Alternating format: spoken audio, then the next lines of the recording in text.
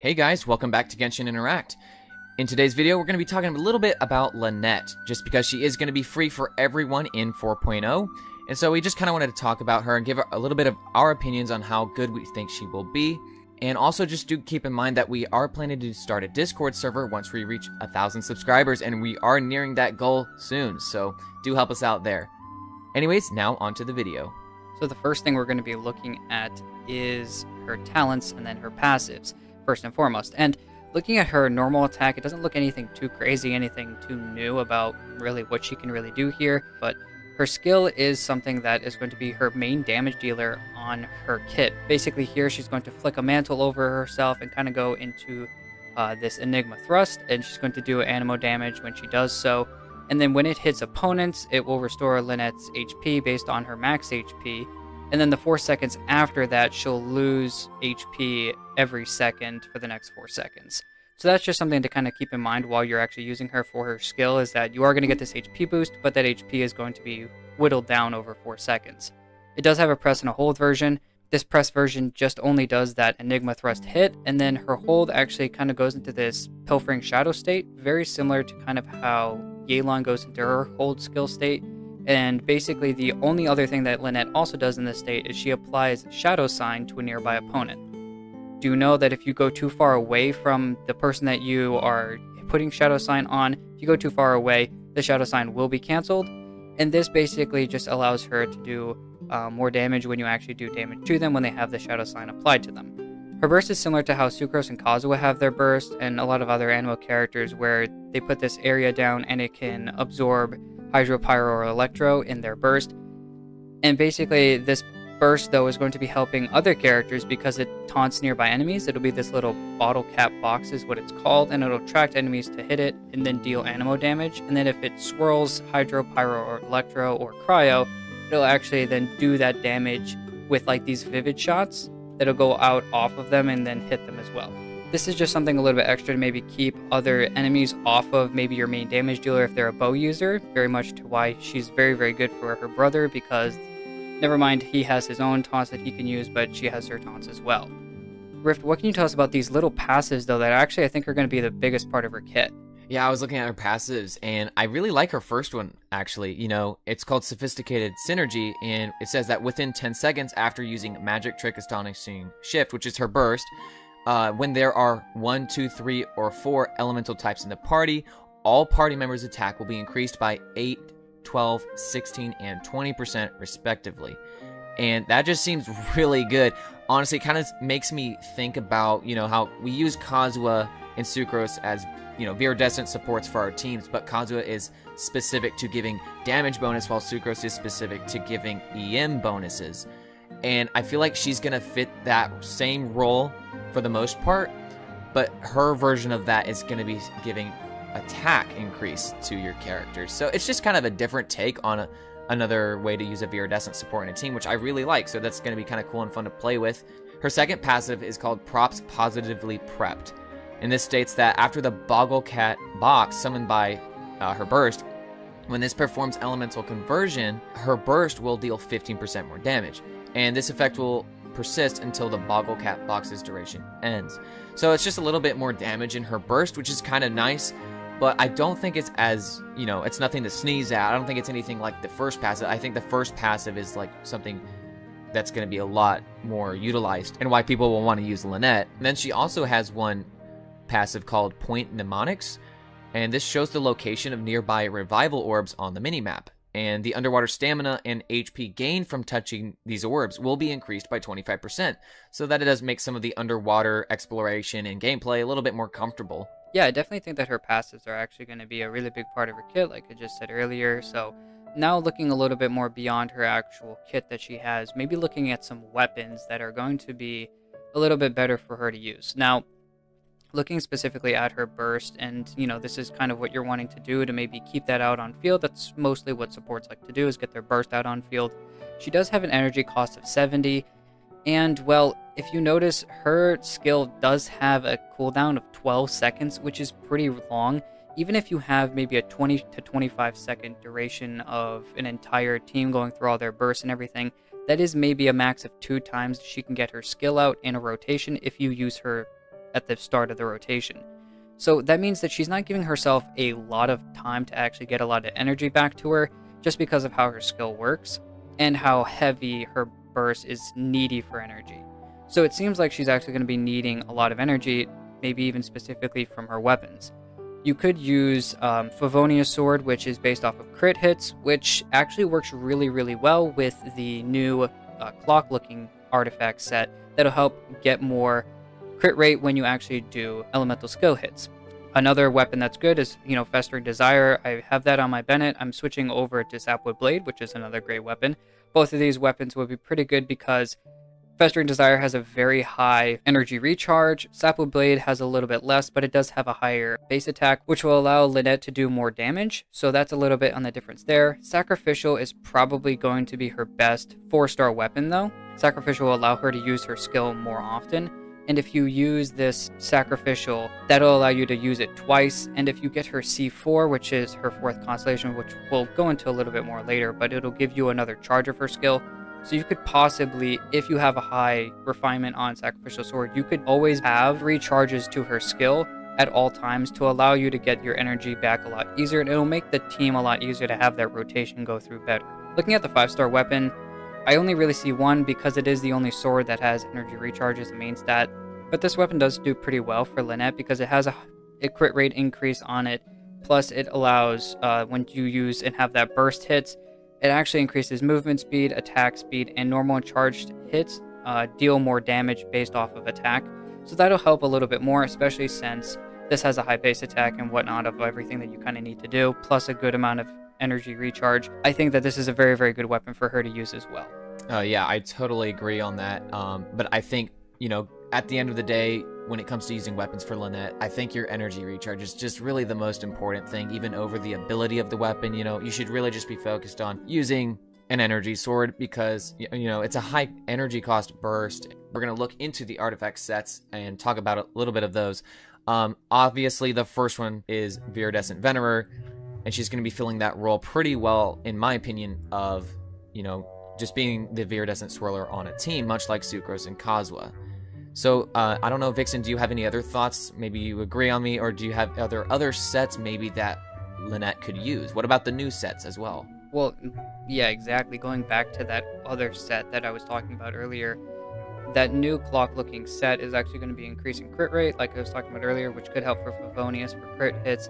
It could just help in general for damage to maybe help her have a good, damage set, considering she'll be a pretty good sub-DPS, a sort of quick swap we seem. I think that at the end of the day, she is going to be a pretty good damage dealer, so even, yes, focusing on a 4-piece Viridescent, people think is only a support. Do remember that 2-piece set is Anemo damage bonus, so that could help out a lot. If you are going a high Constellation, which we're going to talk about in a second, but her high Constellations, especially her C6, are going to allow her to do more on-field damage and help that quick swap just do even more damage. If you want to go for a little bit more damage, you could do the 2-piece Viridescent, as well as you could do the 2-piece Desert Pavilion Chronicle, which both give the increase to Anemo damage bonus, which will just help out more in her actual damage, and maybe pairing that up with another set 2-piece that you like for maybe some more energy recharge if your stats are a little bit more focusing on damage. It just depends on really kind of what you need. I think her artifact sets are kind of pick and choose, but I do think that, like Riffs was talking about, 4-piece Viridescent is going to be her best set for most of her gameplay. Yeah, and so now moving on to maybe some of the stats you're looking for on those artifact sets that you're choosing. Obviously, we just talked about how she has a high cost burst with energy needs and stuff, so definitely ER is going to be your top priority. But what other stats should I be looking for when I'm building my Lynette, Vixen? Well, I think a lot of the stuff that you're going to want to focus on besides ER is that's the main thing you're probably going to want to go for. If you have a good, we were talking about this earlier, if you have a good, maybe enough ER that you're not having to focus too much on ER, it's going to depend on the team that you put her in first and foremost. Do you have another character that's a battery that helps feed her, and then she can feed the other players? Is she the only battery on the team? If so, she's going to need a lot more energy recharge, so that could maybe change if you want to use an ER Sans or go heavy on ER on the substats. But I do think that at the end of the day, she is going to be focusing on ER, and maybe once you get around 200% energy recharge, you could maybe at that point just focus on attack percent, crit rate, crit damage to just help her do more off-field damage. She scales really, really well on that skill, and I think that's going to be a big part of her kit That's going to help her quick swap out, do a lot of damage, get a lot of energy for the entire team as well as herself. So now we're going to talk a little bit about her upgrade materials. So this may or may not change in the future, but from what we've looked at, looking at Lynette's Ascension materials and the materials she will need for her talents, to get Lynette up to 90, you know, you're going to be wanting to go after the Lumadosh bells. Again, it's going to be very easy to get a lot of the Fontaine materials just because we are going to be getting a free teleport waypoint in the realm of Farikart in the northern part of Sumeru in the desert region. You get this by completing the Archon quest in Mondstadt, so that's going to be pretty early on for a lot of new players. She'll also be taking Clockwork Mecha Drops, and these are those new enemies we'll have in Fontaine. And then her boss material, we believe, is going to be from the Icewind Suite. But Vixen, what does she use for her talents? Basically, looking at these Lynette talent materials, we're going to be looking at, once again, those Clockwork Mecha Drops, and you're going to be getting those gears specifically from those drops, and the actual talent materials that you're going to need to actually level them up are going to be the Order, the Teachings, Guide, and Philosophy Order. You're going to actually use those, and those domains are going to be found in Fontaine as well.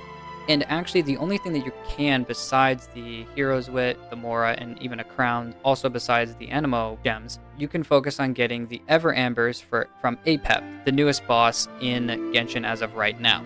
A lot of the next few characters are probably actually going to be using a lot of Apep's Oasis weekly boss drops, so do focus maybe if you're looking to actually use some of your resin each week. It's only 30 resin a week. After looking at her upgrade materials, we're now going to focus on her constellations. So her first constellation is a Cold Blade Like a Shadow, is the name. When Enigmatic Feint's Enigma Thrust, or her skill's Enigma Thrust, hits an opponent with Shadow Sign, a vortex will be created at that opponent's position and will pull nearby opponents in. This is going to be very, very nice, considering a lot of the Anemo characters do have this ability to make a vortex of some sort to pull a lot of enemies in, which makes it a lot easier for your DPS to do more damage in a central location.